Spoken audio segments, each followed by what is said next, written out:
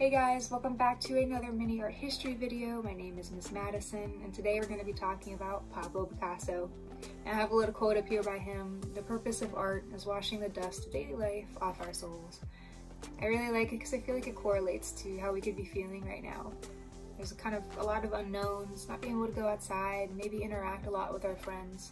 So please, while you have the time, if you can, please keep creating. Keep making art, because that's keeping our brains active, and it's also going to be the way that we're going to get through all this together. Alright, so Picasso.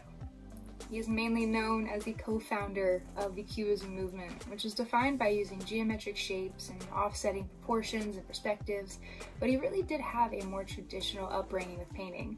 His father was a fantastic painter and really saw his son's potential at such a young age. He was a professor at art, and he even encouraged Picasso to take the entrance exam to an art school at just 13, and he got in. And then by the time he was 16, he was going to Madrid to go to an even better art school, but really that formality, that formal teaching really wasn't in line with how he wanted to create art. It pushed him to create his own sense of modernism at the time. And that inspired a lot of the art he made when he moved to Paris in 1901. He was essentially living in poverty. He was living up to that starving artist stereotype with a poet named Max Jacobs.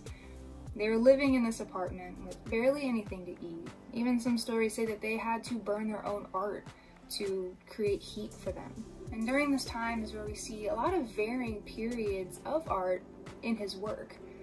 Each period has a unification of a theme, and a lot of it was in response to how he was feeling and also what the world was going through. Not only what he was going through, but the area and the environment that he was living around, what that was doing to him. So during this time where he's essentially living in poverty, he's very depressed, he just lost one of his friends. We call this the Blue Period, from about 1901 to 1904. We talked in our color video about monochromatic, things that are monochromatic, using one color and using different values.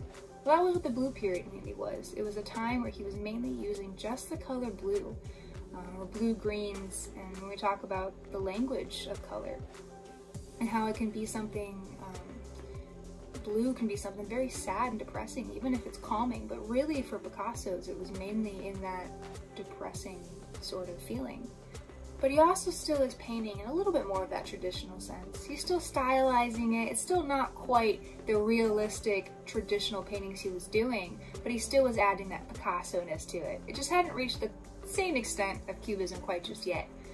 So going into about 1904, 1906, that's really when he starts to come out of his depression a little bit more. He starts seeing a little artist friend, they start going out. You see her show up a lot in his paintings.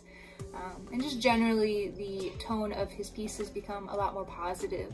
It's called the Rose Period because we see a lot more orange and pink hues make their way in instead of the dreariness of the blue.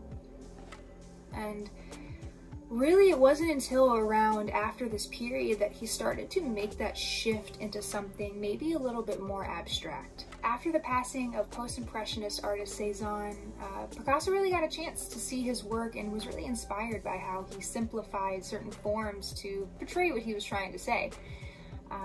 And then during this time period, a lot of different artists like Matisse, like we talked about, Picasso, while they're very inspired by post-impressionist artists like Cézanne and Gauguin, they also were inspired a lot by actually like African sculptures and African masks. They liked the geometric shapes of it. And so you see kind of a merging of these two styles during this time. And they start to push Picasso to really abstract his figures a lot more. We see one of his first masterpieces is a painting called, and I'm probably gonna butcher it, but it's called Les Demoiselles d'Avignon. And in this is kind of one of the first experimentations that Picasso had with abstracting a form. He spent so much time in the preliminary stages of sketches and drawings and comps before he actually made that final piece, and even then he still kept it hidden for quite a long time. When he showed it to a small group of friends and artists, he actually got a lot of negative backlash, so that's why he kind of kept it to himself for a little bit. Matisse actually hated it. He thought it was a criticism of the art movement currently and thought it took away from, the attention of his own paintings. But really, when he finally released it to the public, despite the controversy, it became something that really revolutionized the art world because it was pushing it into a more abstracted feel. So coming off of this, from about 1910 to 1920, him and fellow artist, who also is the other co-founder of Cubism, Georges Braque, I'm sorry if I butchered that name, they really worked to lay the foundations of Cubism. They were really interested in breaking down not only the human figure, but just generally anything they were looking at, an object, whatever subject it is that they were painting, and breaking it down into the basic shapes. When you guys ask me how to draw certain things, that's usually what I tell you guys to do, right? If you want to draw a football helmet, what are you going to see? You're going to see a circle first. So break it down to the simple shapes, and that was a lot of the basis of what they were doing. Shape and color become huge proponents of Cubism. When really we're trying to break things down to simple forms, we need that color to help differentiate the forms that we're seeing, right? So a lot of that was Cubist art. For the rest of his life, Picasso continued to create. We're mainly going to focus on the Cubist movement in our project today, so we won't go too much into his surrealist work, his theater work, his costume work, but it was expansive. Over the course of his life, Picasso created over 20,000 paintings, drawings, costumes, theater sets, sculptures, all kinds of artwork he was constantly creating and doing.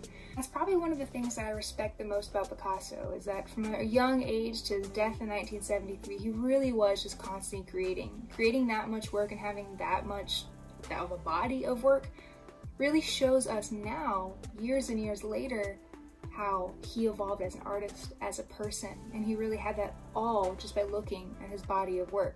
So in the style of Picasso, we're going to do our own little mix and match abstract portrait game today, make our own little drawings. All you're going to be needing is a piece of paper, something to color with like usual, and I'll see you guys then.